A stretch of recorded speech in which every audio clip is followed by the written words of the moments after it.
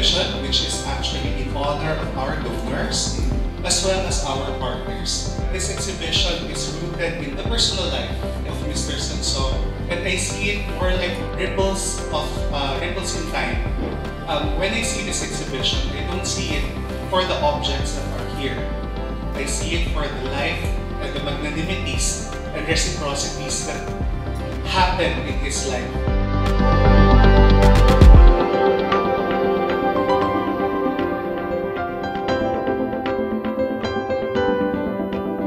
There was so much of Sanso that we felt that the world has to know and the world has to see. At a certain point in time, Sanso had an exhibition in UCLA.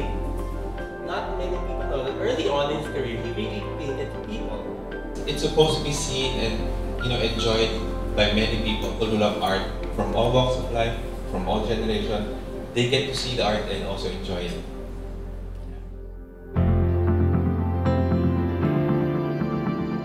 I made that portrait of Sir Sanso in 2020. I made that artwork not just as donation but also to show my gratitude for the support they have been giving.